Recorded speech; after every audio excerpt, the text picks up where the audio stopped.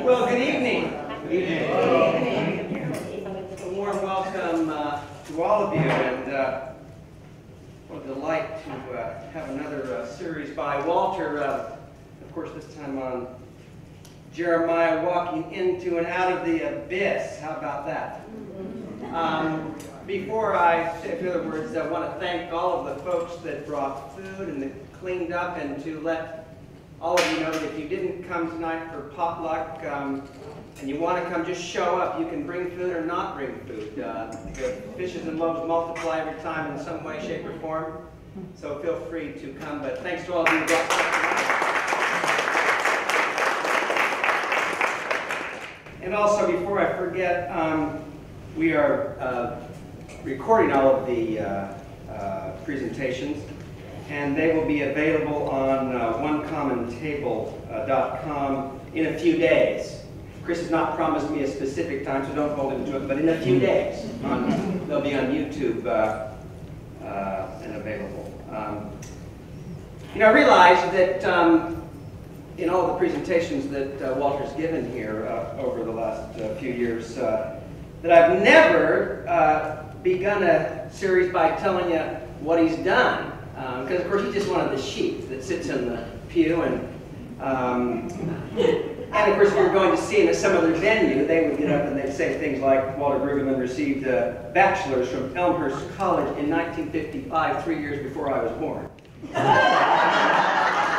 He received a Bachelor of Divinity from Eden Theological Seminary in 1958, the year I was born.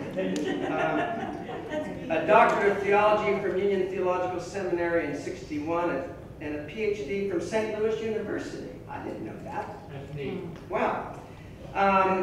He is the son of a German evangelical synod of North American minister, and he himself was ordained in the United Church of Christ. He was professor of Old Testament 61-86 and dean 68-82 at Eden Theological Seminary in that town where the Cardinals play. And are playing tonight. And are playing tonight. And then beginning in 1986, he served as the William Marcellus McPheeters Professor of Old Testament at Columbia Theological Seminary, and retired in the early 2000s. And then, of course, his most significant move in the course of his life was when he moved here in 2000.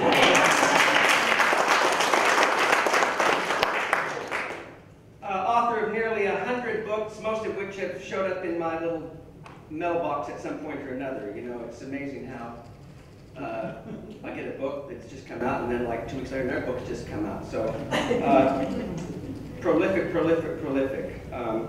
And of course, countless articles. So if you go to the Athenaeum and you go to the catalog and you go to Brueggemann, you've got enough to read for really the rest of your life.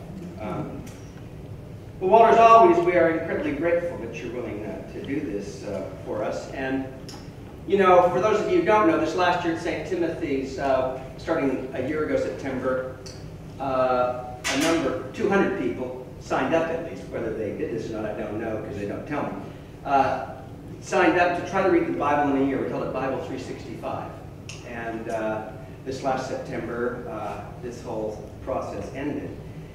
And one of the things that I think was very true about this exercise is that as people tried reading the Bible over the course of a year, they encountered all sorts of texts that they had never engaged before. Some were very comforting, and some were terrifying, and some were the kind of texts that came to me and said, Roger, what the heck is this doing in the Bible? I think it was a good exercise for a congregation to see the lay of the land, but my guess is a good follow-up to a year like that is to try to take a book of the Bible and really plumb its depths. And the book, of course, we're going to be doing this month is Jeremiah. So, Walter, thanks again for being with us. And without further ado, Walter Brueggemann.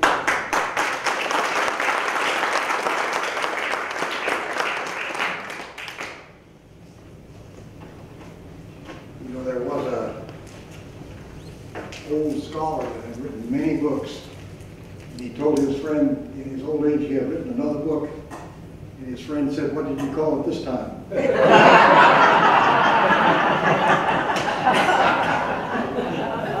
Well, I'm glad to get to think about Jeremiah with you. It's, if you're doing 365, you discover that Jeremiah is a very complex book, and you may have questions other than the ones I'm trying to answer, so we'll have some time to talk about that. So let us pray. You are the God who inhabits the scroll.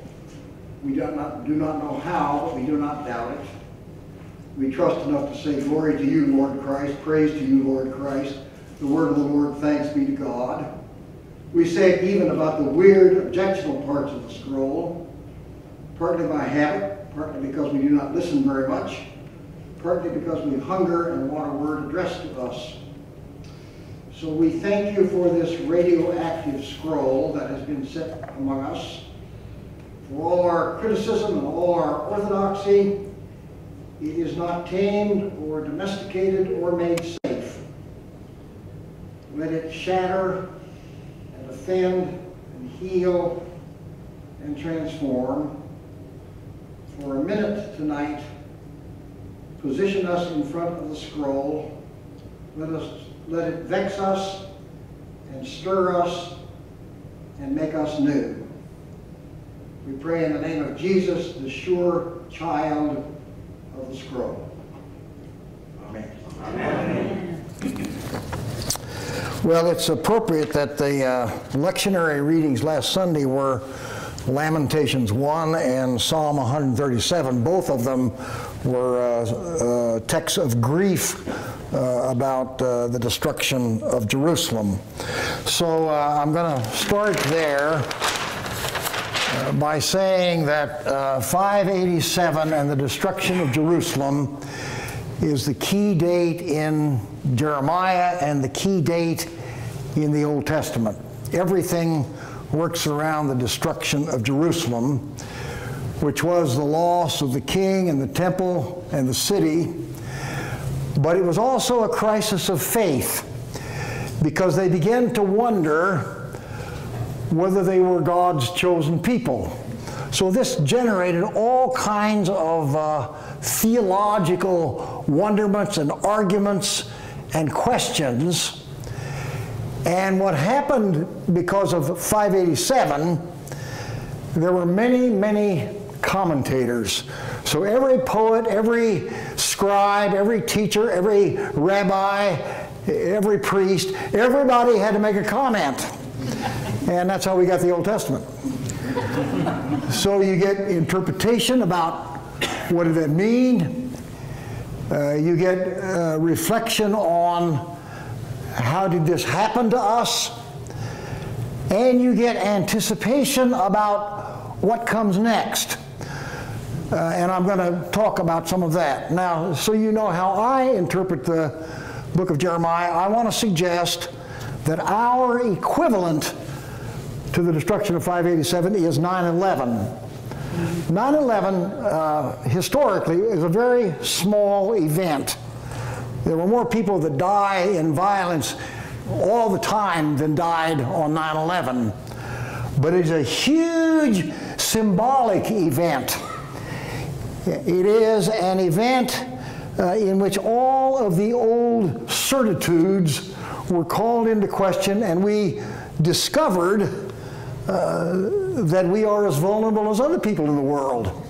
And that's why I think 987 hit young people so hard, because I think there are very many young people who had never entertained the thought that we would be vulnerable.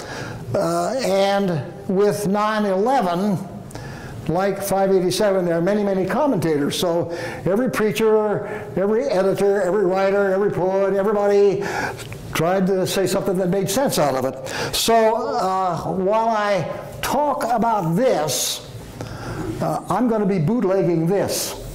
I'm not going to mention it a lot, but the reason and you don't have to accept that, so that's why I put a dotted line, but that's why I think our reading of the book of Jeremiah is pertinent to us, because at a distance, we are facing something like that, even though we give very different nuance to it. Now, I don't know whether you noticed that I said my topic tonight is history become literature. So I'm going to talk about history, and this probably won't interest you, but you got to know some of the history to read the book of Jeremiah. So what I want you to do is look in 2 Kings 24 for the history. Really 2 Kings 23.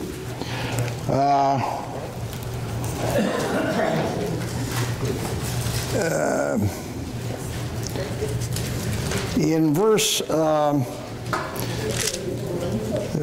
Kings 23 is about the death of King Josiah, where it says in verse 25, before him, Josiah, there was no king like him who turned to the Lord with all his heart and all his soul and all his might and all his strength, according to the Torah of Moses. He's the good king.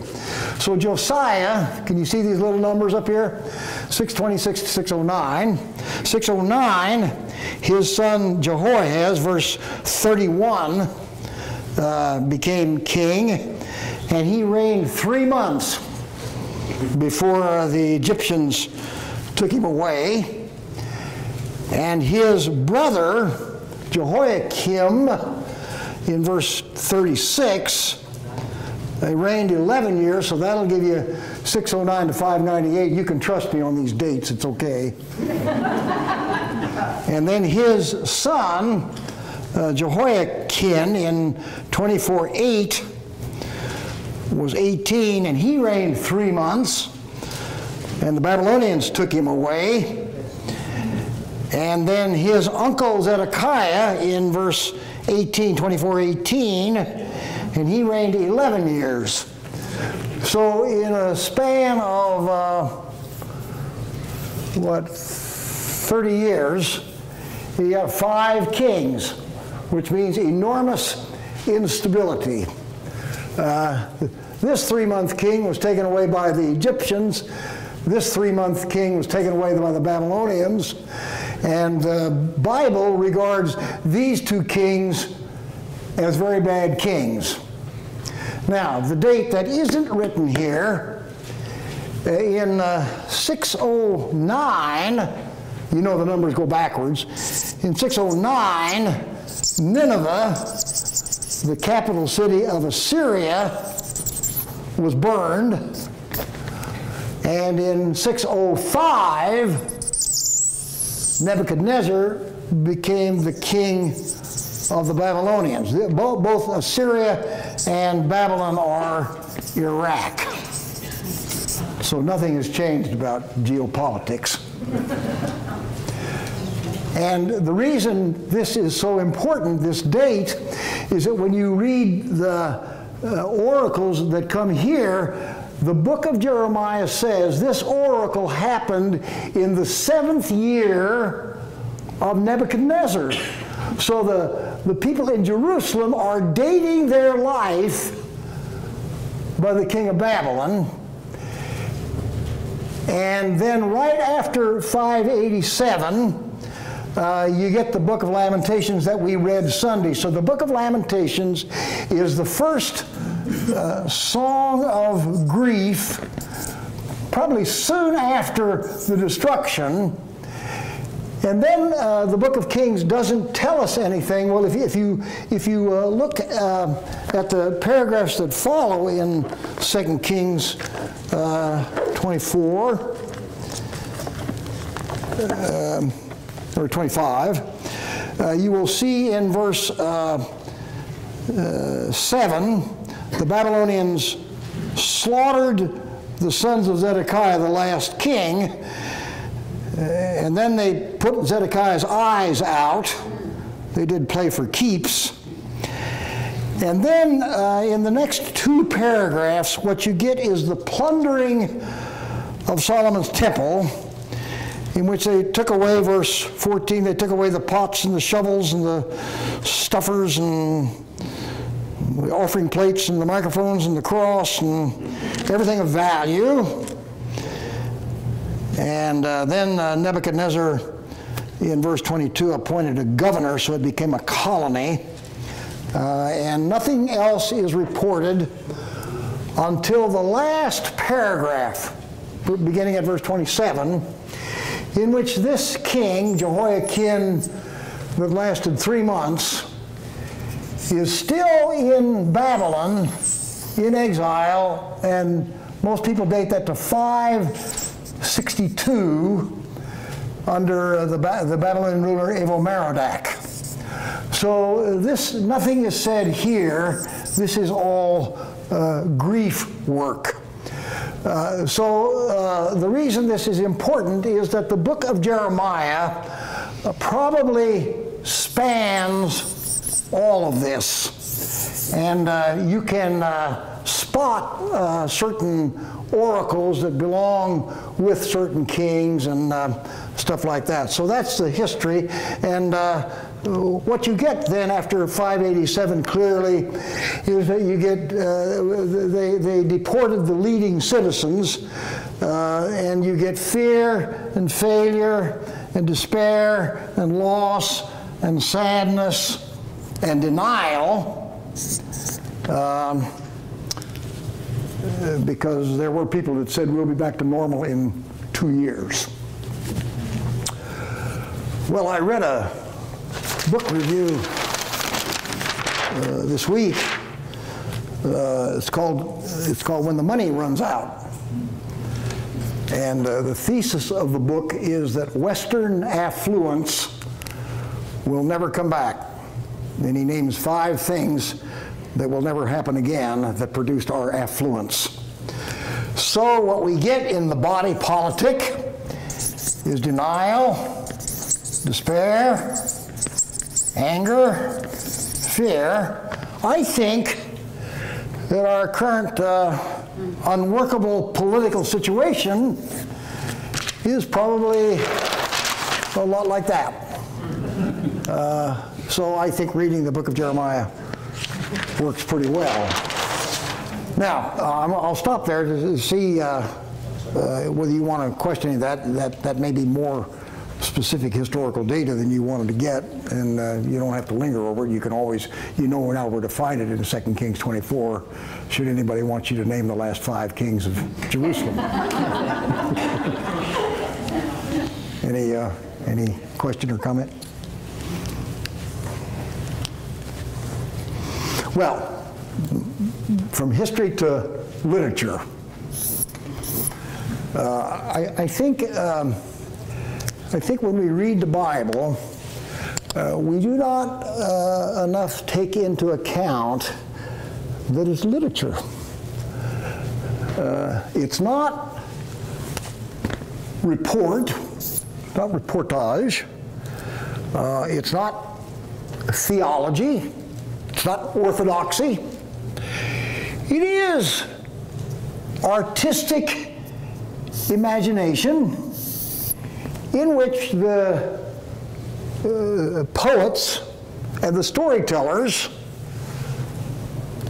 construct and construe reality.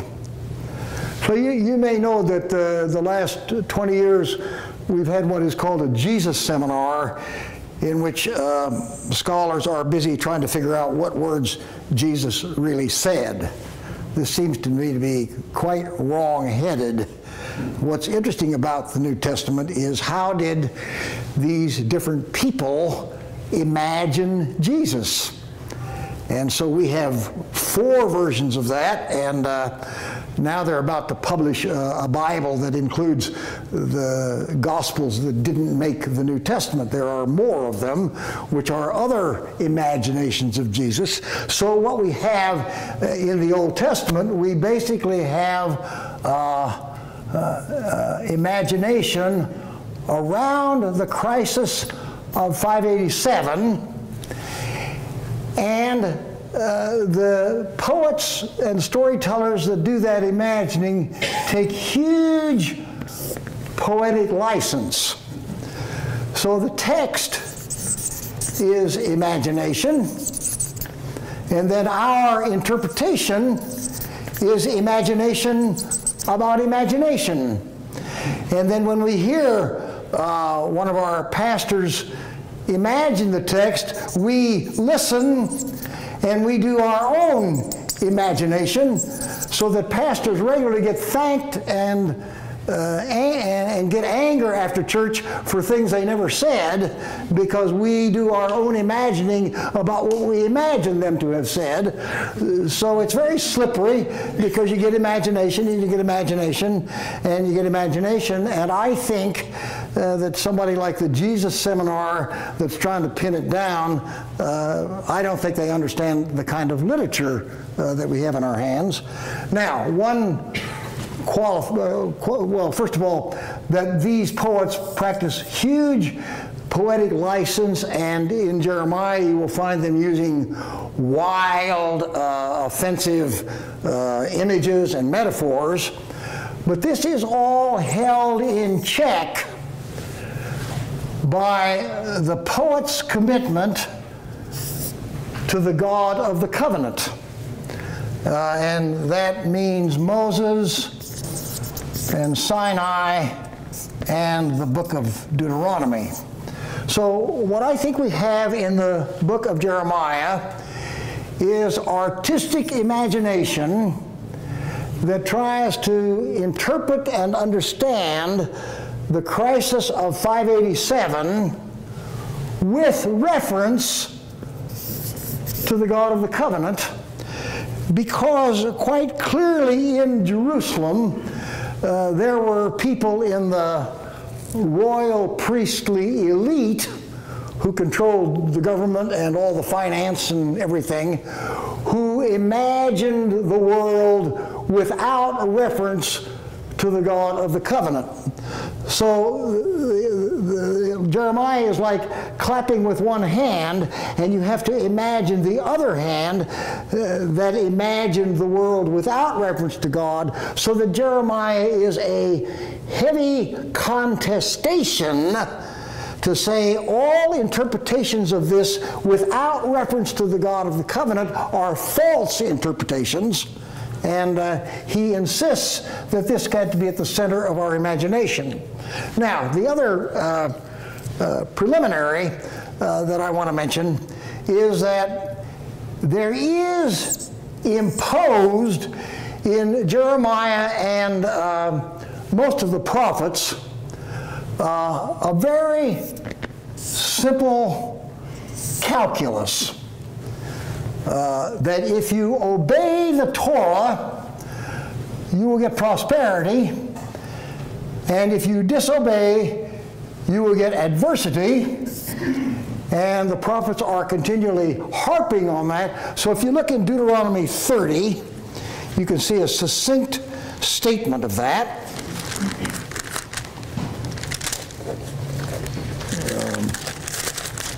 Verse 15. Deuteronomy 30, verse 15. Chapter 30, verse 15. Deuteronomy. See, I have set before you today life and prosperity. Everybody see it? Yeah. Death and adversity, if you obey the commandments by loving and by walking and by observing. Then the Lord will bless you. But if, verse 17, if your heart turns away, then you will perish. Therefore, 19, therefore choose life. Now, the Roman Catholic hierarchy thinks that's about abortion, but it's not really about abortion. It's about ordering public life according to the governance of the commandments. And then it was not hard to see that 587 seemed to confirm this prophetic judgment, that the adversity is the destruction, and then they get into an argument about how the community of Jerusalem had disobeyed the Torah that brought that on. So there are very conservative interpreters who say that the disobedience in our society has to do with sexuality, and all that's wrong. That's called pelvic theology. And there are liberals who believe that the disobedience is economic, and having no safety net for the disadvantage that will lead to destruction. So we have that argument about what's the nature of the disobedience. And in Jeremiah, the disobedience is the lack of justice. In Ezekiel, it's the lack of holiness. So you can see these lining up pretty much now the way they were then, arguments about justice and holiness or purity and cleanness, and there's biblical warrant for both. So what I want to do is to understand the book of Jeremiah as a artistic rendering of this calculus that is given us by the book of Deuteronomy, that is rooted in the Sinai covenant. So that's how I want to come at this. Now I'll say this, and then we'll begin to look at a few texts. I think that the forming of these prophetic books is that there were ad hoc poems. I get to a lot of churches for a weekend. You know, I never go to a church that someone doesn't give me a poem they've written. It's just people generate poetry, and it's usually poetry about loss. A woman in Gainesville, Florida last week gave me a beautiful poem that had to do with her grief about the loss of her sister, who was young and got cancer, and so on. So poetry just comes, and it is said, like we say about all good art, it's inspired. So I imagine the Jeremiah just kind of did poems. One commentator says in Hebrew that most of his poems are in a 3/2 meter because that's the meter of grief. I don't know whether that's true, but he was artistically quite competent.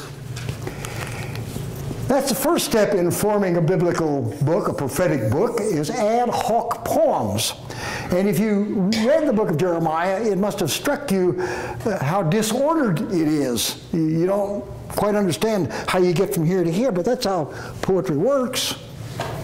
And then secondly, there is a long, lasted many centuries, hidden, we don't know about it, editorial process that took all of this poetic material and turned it into a scroll or a book. So the assumption is that Jeremiah the poet, he certainly didn't want to use any of his energy editing. You could hire people to do that, so somebody else did that. Now, what these editors do, presumably, is that they arrange the material. And you may know, if you read the first three Gospels and then you read the fourth Gospel, Jesus' act of cleansing the temple occurs at roughly the same place in the sequence in Matthew, Mark, and Luke, but it's a very different place in the fourth Gospel. So that means that the makers of the fourth Gospel wanted that text to perform a different function. So editorial work is really important in stacking the cards. The second thing they do is that they extend the material so that there's lots of material in the book of Jeremiah that is probably not from Jeremiah, but what the editors said, were Jeremiah doing this, this is what he would say.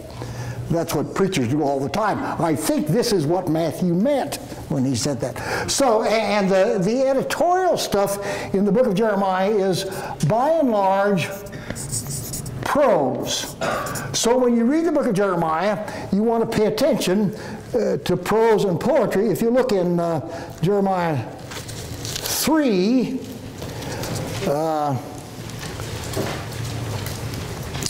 you see, and it's not hard in the Hebrew to determine what's poetry and prose, but you see you have the first 5 verses of poetry, then you have a prose, and in the NRSV, is that what we got?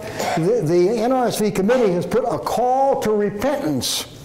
So the editors, by and large, are moral teachers. They want you to get it right. Good poets are not moral teachers.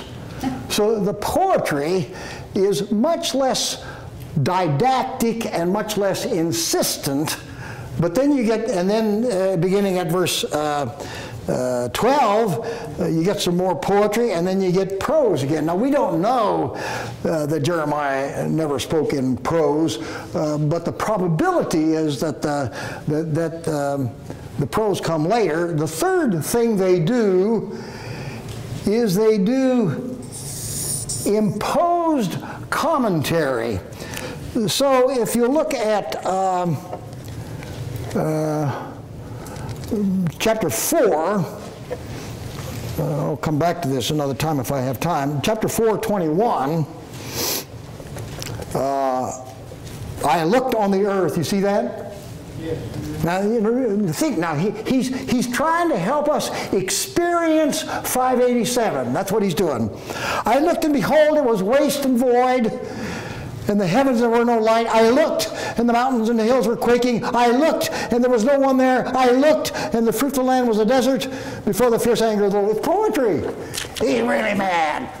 Now, if you look at those 4, I looked, I looked, I looked, I looked, what he's doing is reading creation backward. So he is lining out the undoing of creation.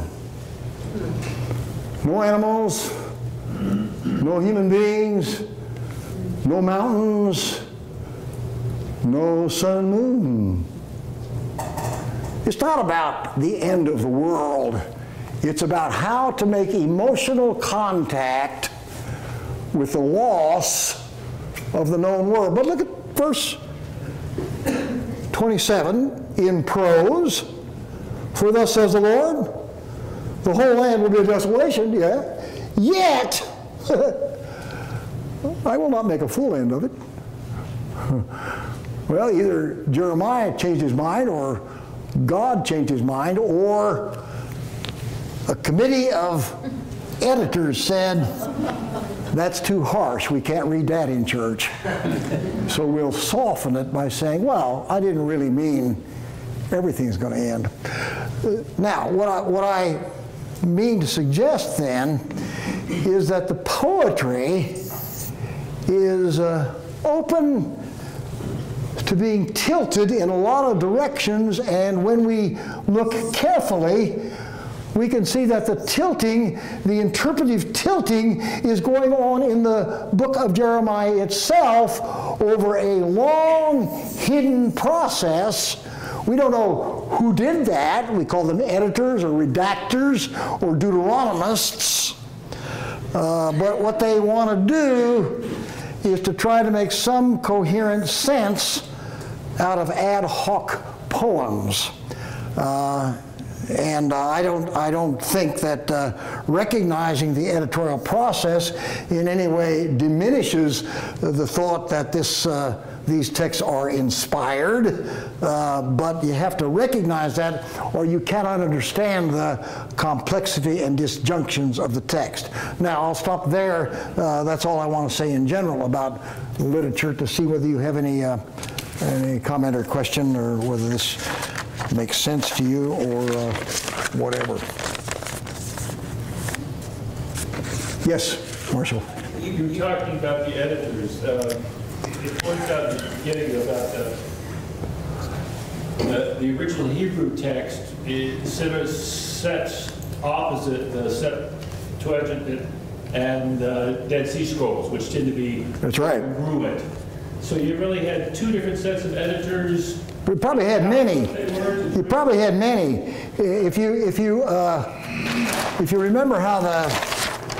Well, the map goes, this is the Mediterranean and the Jordan and the Dead Sea and Jerusalem. The exiles were in Babylon, and we know there were exiles in Egypt, and their people remained in Jerusalem. So we have three textual traditions. This is the one from which we get our Hebrew Bible. It's Babylonian.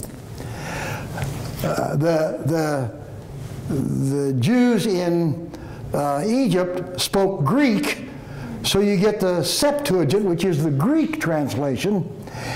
And I haven't studied this, but what people say is that the Greek version of the book of Jeremiah is 1/8 longer than the Babylonian version that we have in our Bible. And then you get a Samaritan one, and then the Dead Sea would be another one. So there were many different communities in different contexts that valued the text and did their own editorial work to draw it close to them.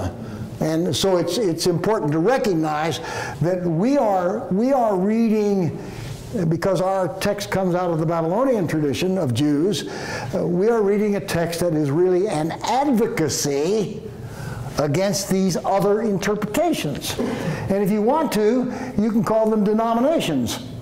So you get a different Bible among the Baptists or among the Quakers or Episcopalians or whoever, which means there is no final Bible behind this, but there are only competing textual traditions, and what we tend to do is to put our buckets down in one, and most of the time we are not aware even that there are others that people are handling differently. Want to come back at that? Okay. Yep. Thank you. Walter. Yes.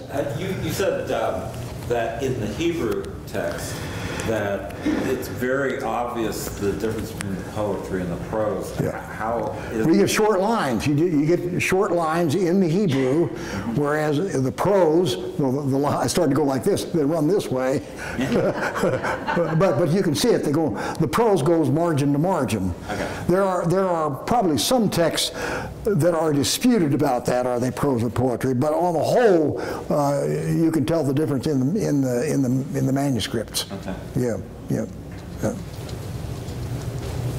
Well, we ought to, it now being 7:45, we ought to talk about some texts. I'm going to start with right at the beginning, which is a very good place to start. If you look in the beginning, I'm going to spend some time on these first three verses. Now, these first three verses, you can see they're prose. The Presbyterians just have issued a new hymnal, and all hymnals contain an opening chapter by the hymnal committee, which no one ever reads, but they tell you what we thought we were doing. The Presbyterian hymnal is just out, maybe a month, and it's already got the first critique, because they got a section of hymnals that says, the covenant of God with Israel. So you would expect that some Palestinian Christians are already objecting that they use that kind of language. Well, they'll have to think for the second edition, and you know, so that goes. So this is probably an editorial preface. And I want you to see four things about this. The words of Jeremiah, the son of Hilkiah, who was in Anathoth in the land of Benjamin. Stop there and hold that and look at 1 Kings 2. This is pretty amazing.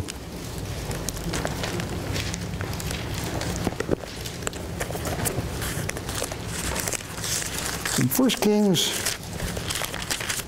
2, Solomon,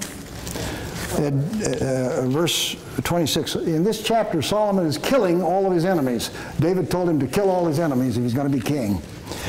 But in 2:26, the king said to the priest Abiathar, you can't kill a priest. So what he does is to banish Abiathar, because Abiathar had opposed Solomon becoming king. So he says, go to Anathoth, to your family farm, as in Jeremiah 32, family farm. You ought to be executed, but I will not put you to death at this time because you helped my father. So Solomon banished Abiathar. Now, look back in Jeremiah, and what I want you to see is that Jeremiah is of the priests who were in Anathoth, the place where Abiathar was exiled. So probably 400 years later, that's Jeremiah's family that was banished from Jerusalem. The connection, because, you know, in the Near East, nobody ever forgets anything.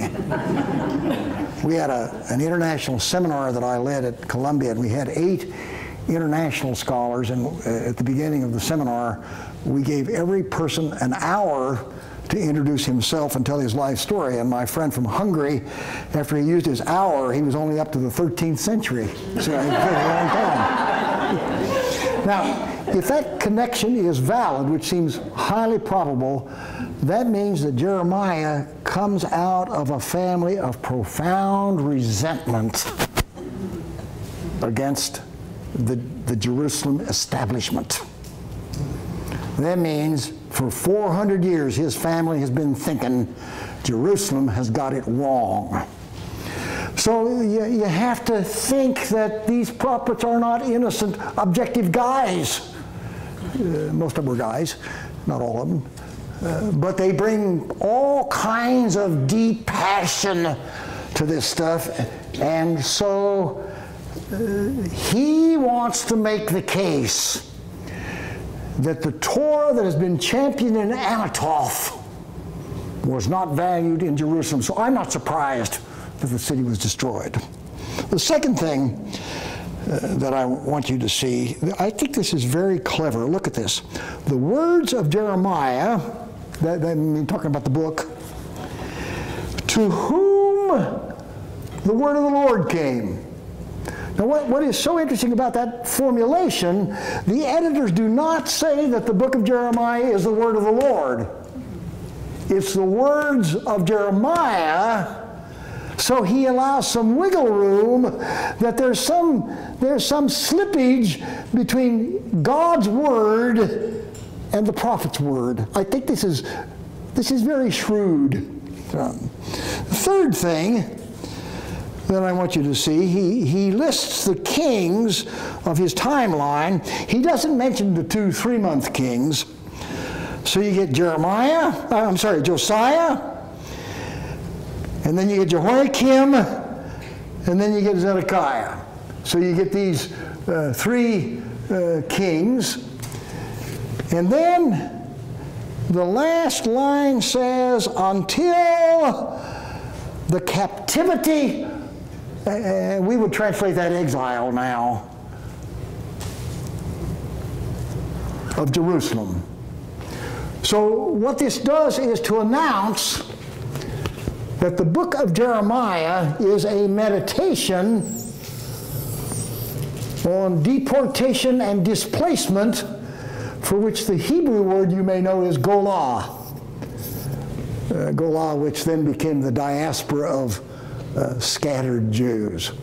So these first 3 verses really help us locate that this poet who is filled with resentment has been impacted by God's word and is going to discuss the exile and the failure of 3 kings. That's a kind of an orientation to what we're going to read. Now, look at the last chapter, 52, verse 28.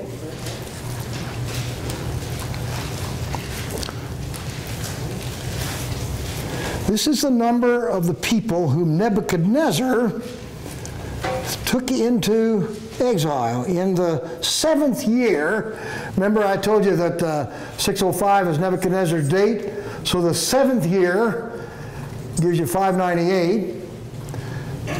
Then the second one in the 18th year, that'll give you 587, that's our big date.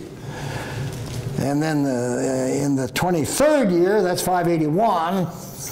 So what geopolitically, the Babylonian Empire probably wanted access to the Mediterranean Sea.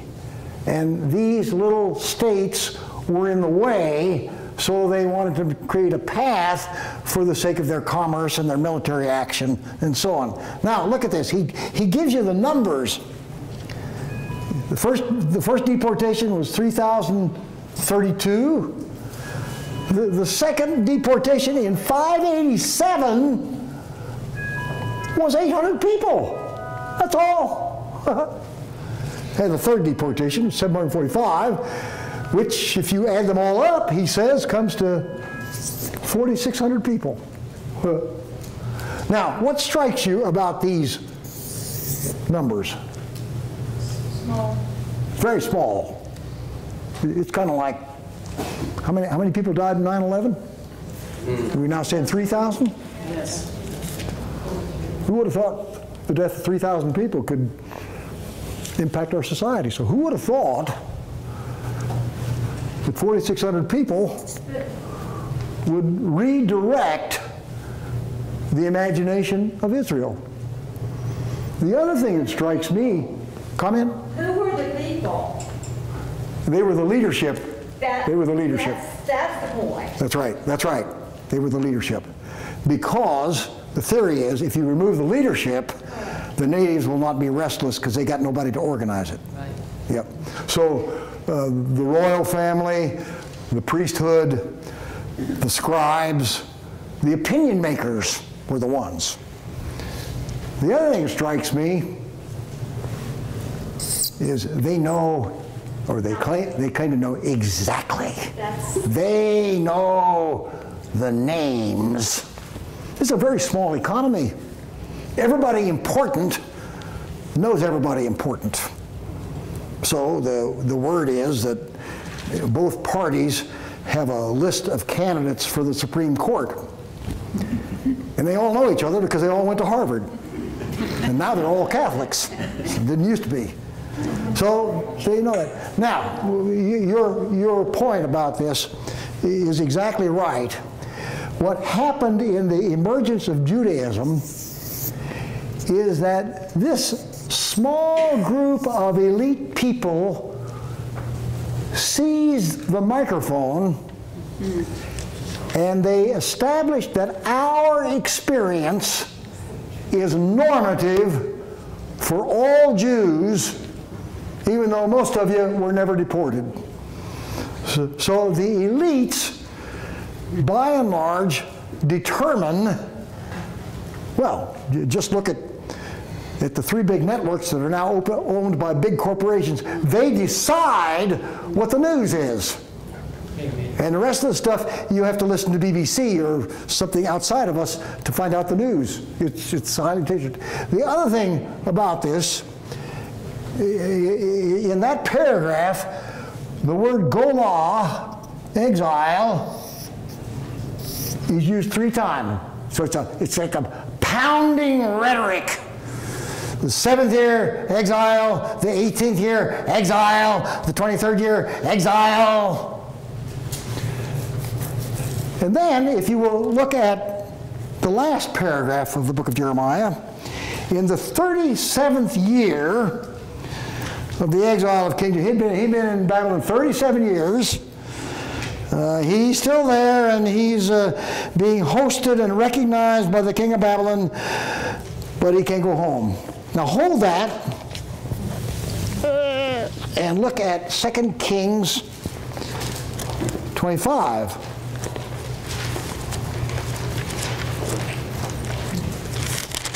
Verse 27. In the 37th year, it's the same paragraph. So the makers of the book of Jeremiah, couldn't figure out how to end the book, so they said, well, just take this and put this over here. It's a marvelous example of editing. So what I take so much time with this for is to say that if you take 1:1 to 3 And 52, 28 to 30, I'm going to peel off 31 to 34, as an envelope for the book of Jeremiah. The book of Jeremiah is bracketed by the reality of 587, displacement, and deportation. That gives you the edges in which the editors arranged all of this material, because it is the overriding social reality. What this communicates is that this society is in free fall and nobody knows what comes next because it is so disordered, and then that raised the question about whether God has failed. And the book of Job is probably written here because the book of Job says in its main argument, I haven't sinned enough to have this happen to me. So there must be some other way of thinking about this rather than the book of Deuteronomy. So that's how I want to set it up, and then I'll move along unless you'd like to stop and talk about this. Could you repeat what you just said about Job? Job is a poem in which Job voices a protest against the idea that all these bad things are happening to you because you sinned. And Job says, tell me what I did. I didn't sin. Now, if you take Job in context, it's this Deuteronomic theology that says, disobey, get punished. That is the dominant theology. It's still the dominant theology among us. That's how we're nurtured. And Job says, that doesn't work. It's not true because I am suffering adversity and nobody will tell me what I did wrong. Now, that's presented as a person, but it could be the voice of Israel saying that way of understanding our life in the world is not adequate to what we are experiencing. So this would be an argument against the dominant view that the destruction of 587 is not because of our sin. Well, maybe it's because of poor leadership, maybe it's because of Babylonian imperialism, maybe it's because God is careless and indifferent. They could think of many other explanations rather than the dominant one. But the dominant one is the one you tend to get in the prophets, including Jeremiah. Okay, want to come back at that? Sounds reasonable to me. Okay, good.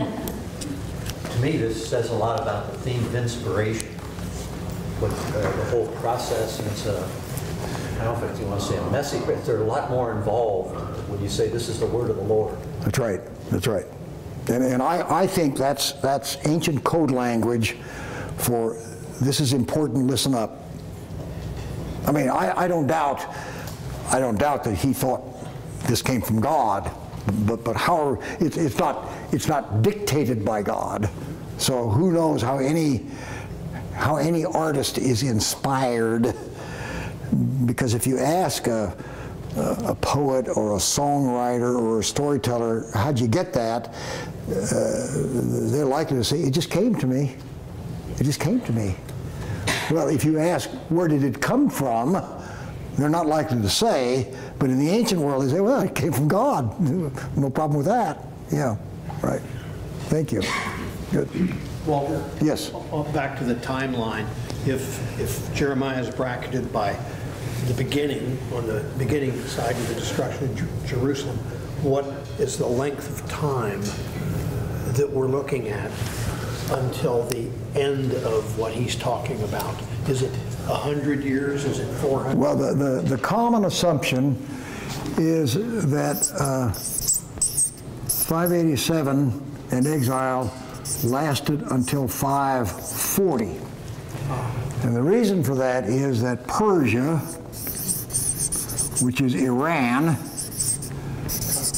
defeated Babylon, which is Iraq, and Cyrus the Persian permitted the Jews to go home. So look in Isaiah 45.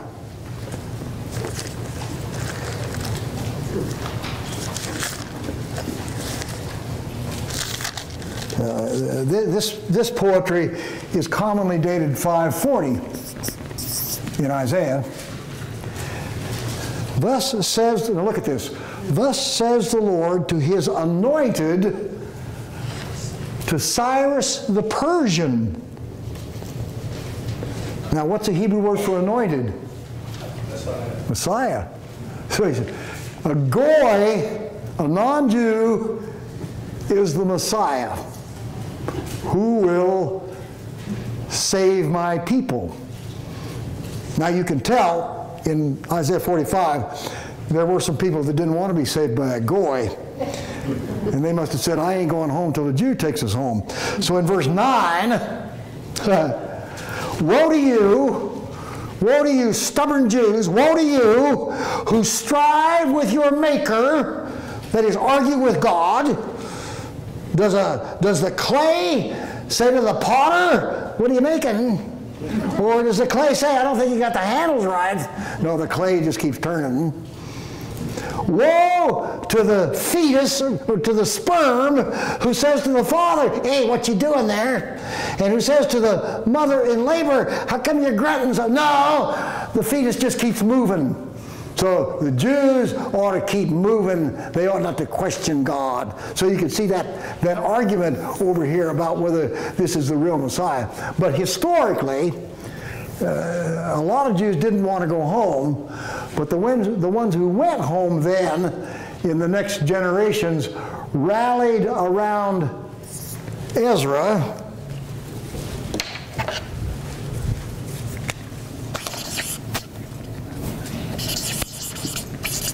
And that's where you get the formation of Judaism then, of these people, of the Babylonians who came home to Jerusalem. So Judaism is essentially a product of Babylonian Jews.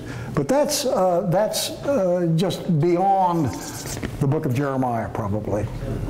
We don't quite know where this collection ended. It certainly, the book of Jeremiah certainly goes a generation beyond the person of Jeremiah, because he couldn't have lasted that long. So, yeah.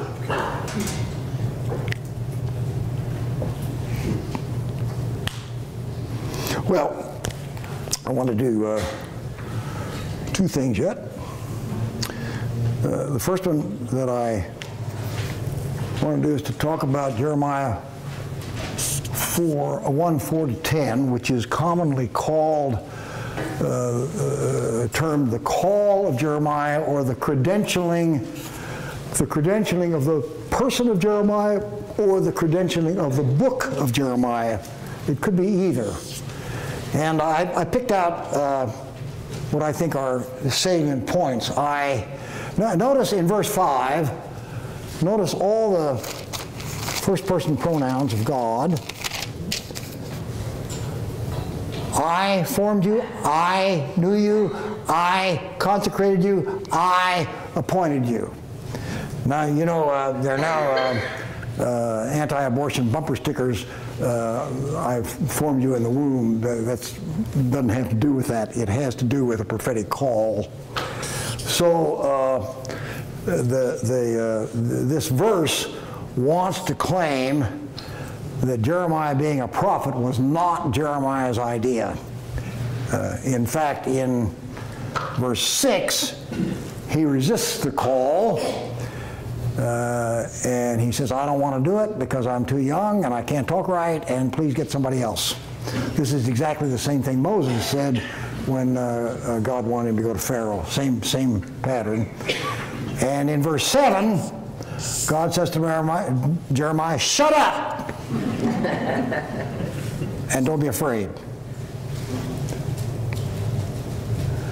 And then he says in verse 10, you can look at the other verses, I have appointed you. You get a point in verse 5, and then you get a point in verse 6. I have designated you, I have empowered you, I have authorized you to be a prophet to the nations.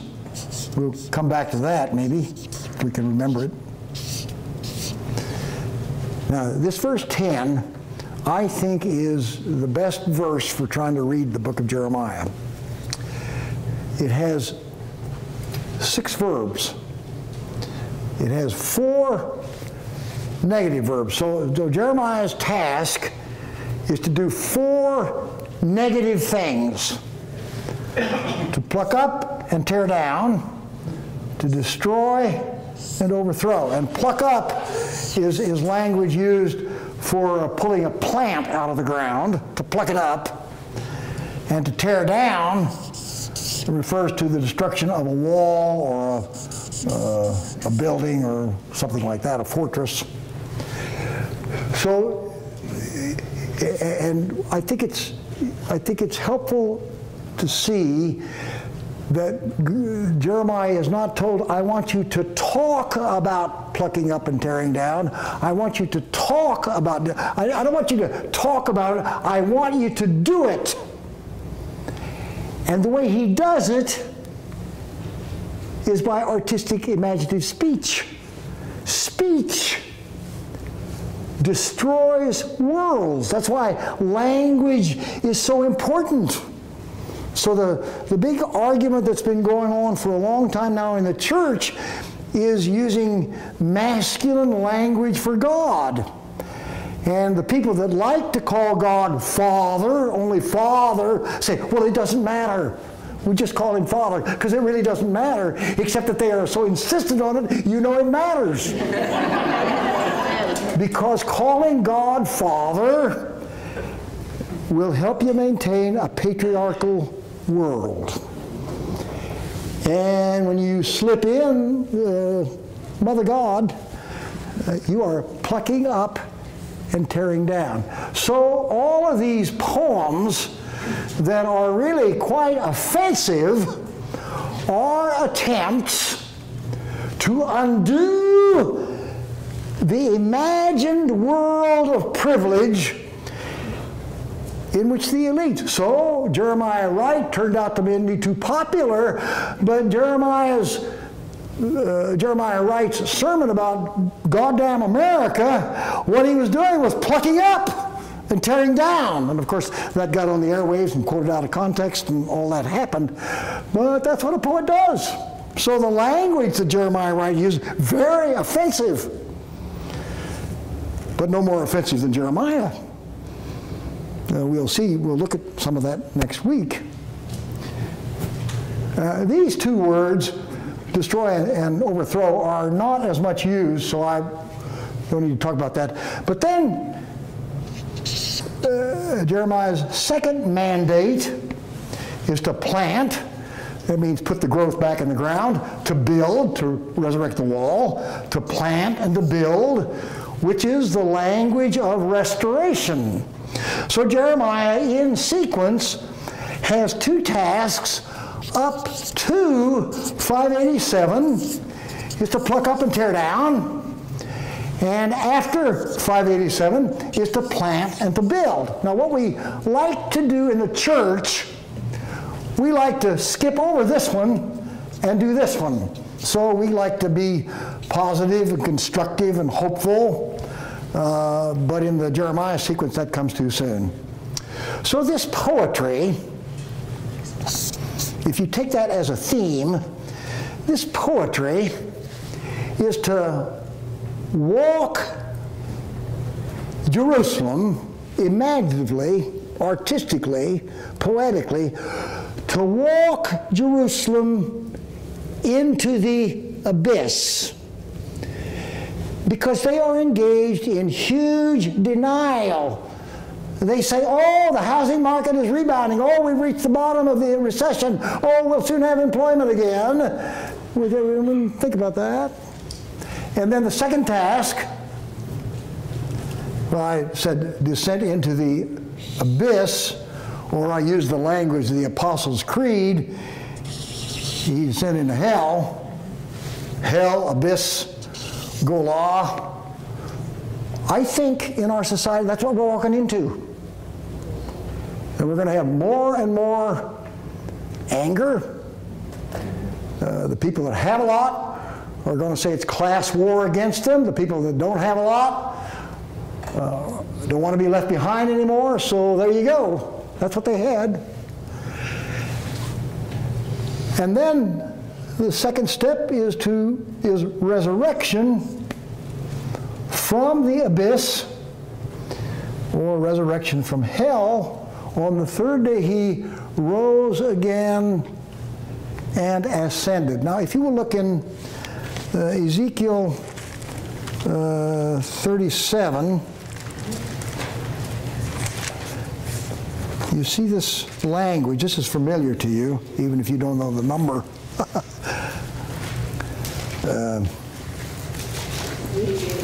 Ezekiel 37,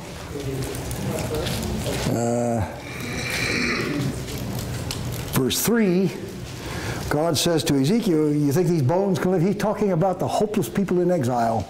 Can these bones live? And Ezekiel says, you're God, you're the one that's supposed to know. This is where you get the hip bone connected to the knee bone, all that kind of stuff. But then look at verse 13. Therefore, thus says the Lord God, verse 13, therefore says the Lord God, I am going to open your graves, he's talking about the exile, and bring you back to the land, and you shall know that I am Yahweh when I open your graves and bring you up from your graves. I will put my spirit within you, and you shall live, and I will place you on your own land, and you shall know that I, the Lord, have spoken and will act. So the language of death and resurrection in the Old Testament is rooted in the crisis of 587, in which the prophetic task is to use artistic imagination to help people face up to what's happening. And to plant and to build is to imagine a new possibility that is God-given and God-guaranteed, the shape of which we cannot go. Well, you see that this is the shape of what we confess about Jesus of Nazareth. So N.T. Wright has said that Jesus of Nazareth reperforms the history of Israel. And Saturday is dwelling in the abyss. And you know that traditionally we have 3-hour services on Good Friday, traditionally, because that is the time of darkness when death seemed to have triumphed over the power of God in Jesus. So you can see all of that going on here, and if you want to read this text with some contemporaneity, then you sort of have to ask, where do you think we're located here? And that's a question of some debate among us. So what I'm going to do for the other Wednesdays that we have is spend a Wednesday night on this, and spend a Wednesday night on this, and then I'll think of something to do on the fourth Wednesday night. Now, do you have a comment or question? Was that a sigh? Yes? I couldn't see the board up there to see what you were underlining about what we're going to do. Oh, it doesn't matter. We're going to do a Wednesday night on pluck up and tear down, and a Wednesday night on plan and build. Yeah. Now I want to show you how we do on time. 4 other texts. In Jeremiah 18. I put these up here so you can see them. Jeremiah 18, 7-9. 7-9. This paragraph is about Jeremiah going to a potter's house. He watches a potter making a pot. And what he observes is the potter makes the pot, And then he looks at it and it didn't turn out right, so the potter smashes it and rolls the clay and starts over. So that's the sermon illustration. And then he says, at one moment, God says, verse 6, just like the clay in the hand of the potter, so are you in my hand, the house of Israel. At one moment I may declare concerning a nation, that would be Judah, or kingdom, that I will pluck up and break down and destroy. There you get 3 verbs. But if that nation turns from its evil, I, God, will change my mind. At another time, I may declare concerning a nation or a kingdom that I will build and plant. But if it does evil, then I will change my mind. And so the conclusion in verse 11 is turn, that means repent, all of you from your evil ways, because if you turn, you can avert the plucking up and tearing down. But look at verse 12. But they said, no, I don't think so. We'll follow our own plans. Jeremiah is saying that's what they said. So this is a second use of our verbs in which it is announced that Jerusalem gets to decide whether they get plucking up and tearing down or building and planting. The second text in chapter 24, this is a later text, this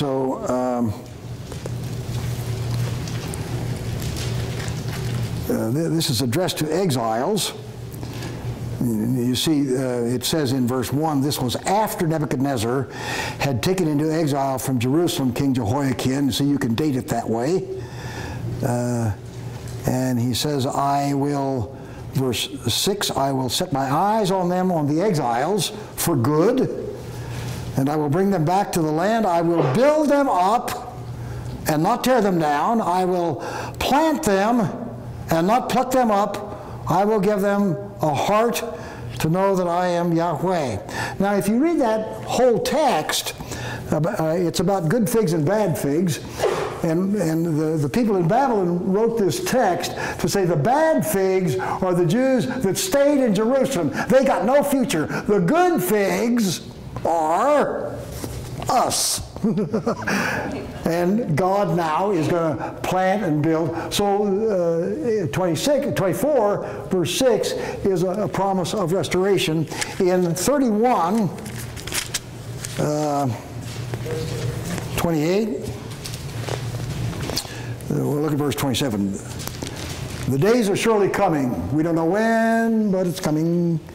When I will plant the house of Israel and the house of Judah with the seed of humans and the seed, I'll restore creation. Just as I watched over them to pluck up and tear down and overthrow and destroy and bring evil. Now you got 5 negative verbs. Pluck up, break down, overthrow, destroy, bring evil. I did that. Now, I will watch over them to plant and build. Yes? I'm a little confused. When you go back and you were talking about Deuteronomy, and if you obey the laws, you will be successful. If you do not, you will meet adversity. Okay, now, Jeremiah believes this, and he thinks that some of the Jews have not followed this thought. The leadership in Jerusalem. Okay, now what did you say about the ones who were Greek? What happened to them? They also were exiled, but they fled to Egypt rather than being carried away into Babylon. But the Jews who are in Egypt do not reckon much in the Bible because the Bible is put together by Babylonian Jews. But Jeremiah is not criticizing them at this point. He's criticizing well, this is earlier. His criticism is before 587. and he's talking to the people in Jerusalem. After that, you get him carried to Babylon to the north or to Egypt in the south. Then he has a different message, but his message up to 587 is addressed to the power elite in Jerusalem. So everything he's saying in Jeremiah is back to this Mosaic law that in Deuteronomy. Well, everything that reflects that, but then when you get to plant and build, he moves beyond that, which is so strange, because the book of Deuteronomy, that's a closed system.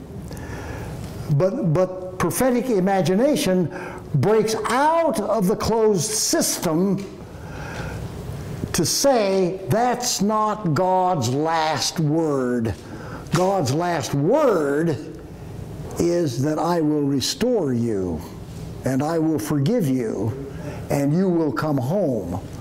Because the Mosaic law pretty much is, it's in your power as a human being to make these decisions whether you're going to succeed or fail. That's right. But when you get on to this later part, it's more that God's... That's right, because at that point they had no capacity any longer to help themselves because they were under the domination of the Babylonians, which in the New Testament becomes under the domination of Satan, sin, and death. Whether you're under the domination of Satan, sin, and death, or Babylon, you're helpless. I guess I'm really always interested in the Bible where it's putting the sense of personal responsibility and what you're supposed to be responsible for and what you sort of push off on God. And it seemed to me when we were reading this 365 that we really put an awful lot onto God to do all this stuff for us. That's right. We weren't accepting much of the responsibility as individual humans to make these choices for ourselves. Well, the prophets, by and large, say you're responsible for this.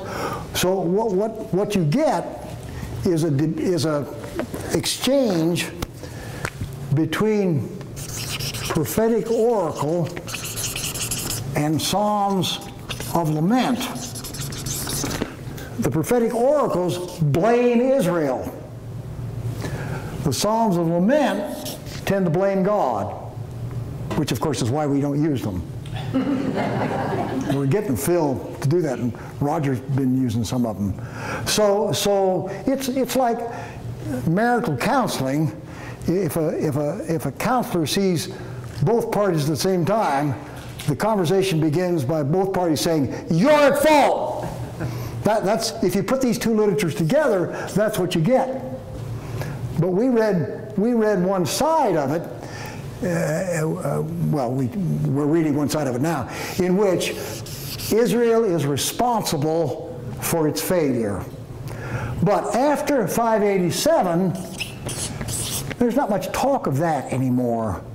Now there is lament in the book of Lamentations, and then there is a new announcement that God is ready to forgive and deliver and save and bring home. But I think the way it's all arranged, you cannot say this stuff too early.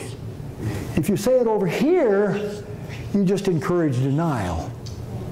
So they don't do that. Does that make sense? Oh, yes. I think I need to have it said a lot of times. Well, I'm going to say the same thing for 4 Wednesday nights. And I'm going to say it slow enough to last an hour and 15 minutes. Okay, the third text, I'll just comment on these others. 31:28. Now this text will interest you, ma'am, because look at this. It's not the text I want to talk about, but look at verse 29. In those days, everybody with me? No. 31:29. In those days it will no longer be said, quote, The parents have eaten sour grapes, and the children's teeth are set on edge. That is, they used to say the children and the grandchildren to the 4th generation have to pay for what the parents did. But that will no longer be said. Now you get something like this generation is only responsible for its own actions, not the actions of the previous generations. But you see, we still pretty much operate the other way. We're still paying the price for slavery. I heard an amazingly ironic statement. The governor of Georgia, of Florida today, has taken new action to get bad voters off the rolls. And you know what that's about. Sure. Yeah. Do you know where the report came from? The reporter said, signed off, "I'm speaking to you from Plantation, Florida." I thought, that's what he said. I'm not making it up. I thought, wow, well, of course he's speaking from Plantation, Florida. But the text the verse I want to see is in front of that. So this is a late text. Just as I have watched over them to pluck up, break down, overthrow, destroy, and bring evil. 5. I've done that. I've done that. So now I will plant and build. And the 5th text in 45. Now this is an earlier text. Verse 4, thus says the Lord, I am going to break down what I have built and pluck up what I have planted, that is, the whole land. Goodbye. Now, do you notice anything about those 4 texts in light of what I've said tonight? Your editorial text. They're all prose. They're editorial. So what you can see, probably, is an editor is thematizing. He's giving order and coherence to this ad hoc poetry to say, well, all the poetry is about are these 4 verbs. So, plucking up and tearing down is walking people into failure, into punishment, destruction, deportment, displacement, free fall. Plant and build are walking out of 587. So this task is to penetrate the denial.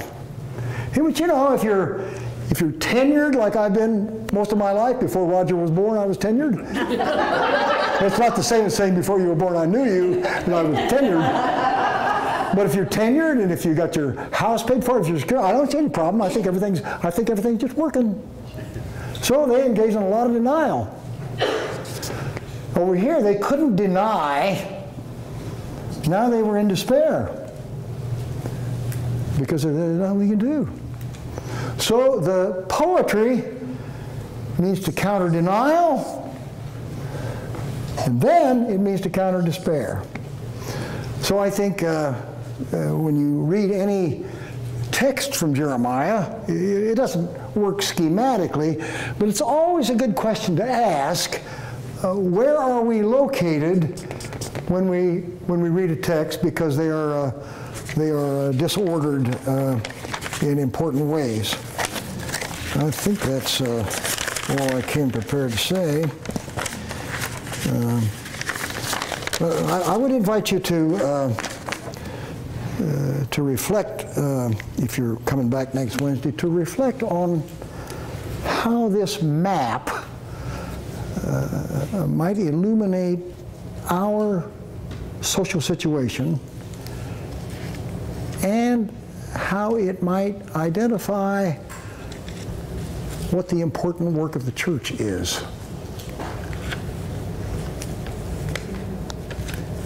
If we live in a culture of denial, or if we live in a culture of despair, or just a culture of free fall. In the future, too, as to who you think the prophets today are that are in Jeremiah. Well, we all have our list. Yeah.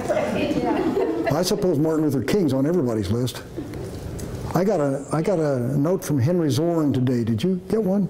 The Lutheran pastor, in which he shared with me that Jim Wallace has picked out 2,000 texts in the Bible about justice, and he is inviting clergy to come to the Capitol and read those 2,000 texts over and over and over.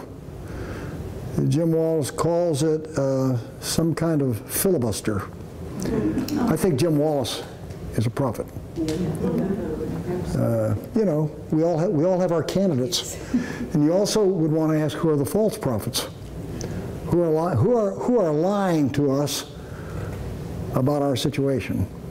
And we won't agree on who the true ones are, but it's a good thing to see whether you can identify people like that. Yeah. I think over the long run, Dan Berrigan has been the great Jesuit has been a great prophetic figure. But, you know. Bill Moyers? Bill Moyer? Yep. Wendell Berry? Wendell Berry, for sure, Wendell Berry. Yeah. Yep. Who speaks in a poetic idiom. Yep. Well, anything else? Thank you for engaging this. I think it's really urgent that we think together about these things. Good.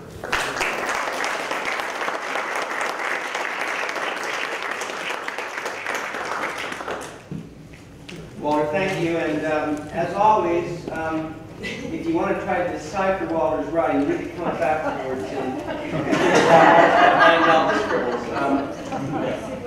Just a reminder that the next 3 weeks we have potluck at 6. If you want to come, want to bring something, fine. If you don't want to bring something, come anyway. And then the program will begin at 7. And let's close with a prayer. The Lord be with you. Also with you. Let us pray. God, we give you thanks for your word. We give you thanks for Jeremiah. We give you thanks for his willingness to confront the denial in his time. May we have the courage to look at our situation. May we know that you will go with us as we look into the depths of the abyss. And that as always, you will promise to raise us from the dead through Jesus Christ our Lord. Amen. Have a good evening. Thank you.